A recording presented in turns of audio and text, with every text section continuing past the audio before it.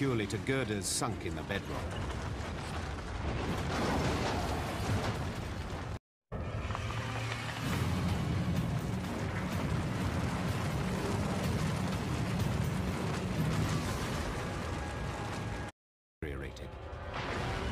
City Hall is doomed.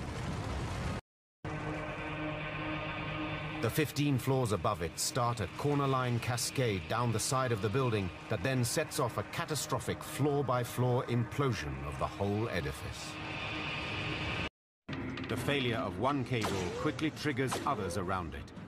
Unsupported, the roadway plunges 245 feet into the chill grey waters of the bay.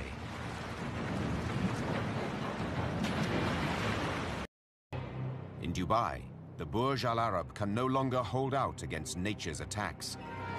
The metal skin of the building has fallen away, and the corroded, mold-ridden structure falls apart.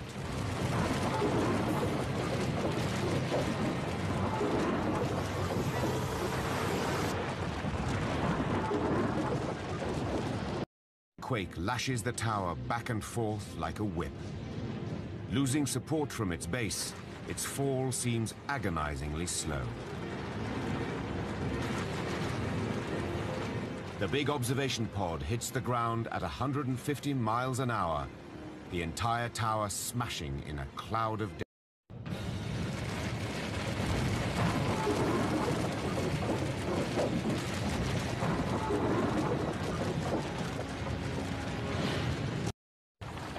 As a giant quake liquefies the clay soil, the minarets fall away, and the stone and marble collapse.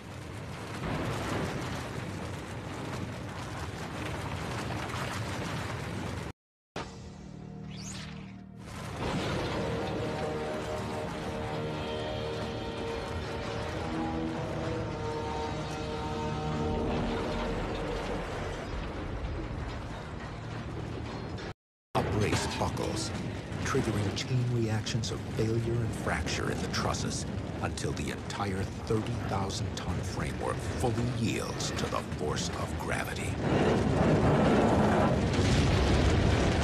The ground.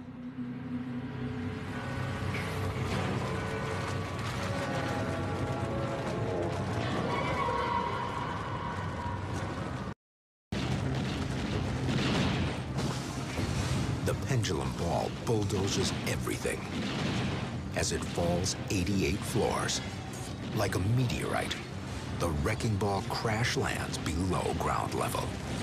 Taipei 101 is no longer the world's second tallest skyscraper. Allowing one floor to descend rapidly to another level below would be sufficient to trigger a cascading collapse.